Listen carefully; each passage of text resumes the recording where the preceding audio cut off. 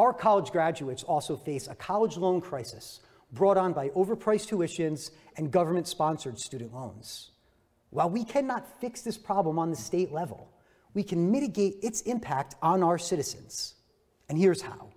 Republicans have long been opposed to the state's robust corporate welfare programs, handouts of taxpayer money to various special interest groups. We give $20 million a year to the Hollywood movie industry.